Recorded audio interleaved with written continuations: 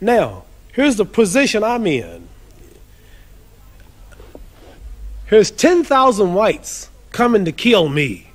And in those 10,000, or let's say here's 10,000 rattlesnakes coming to bite me. And in those 10,000, there was 1,000 that didn't mean no harm.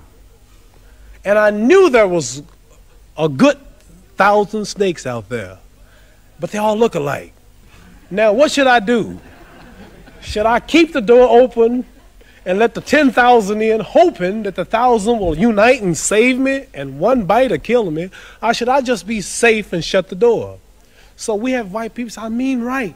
I have a black husband. Oh, my children are black. I love everybody. I really believe you. But I'm sorry, man, there's 10,000 more behind you that don't feel that way. I'm just sorry, but what am I going to do?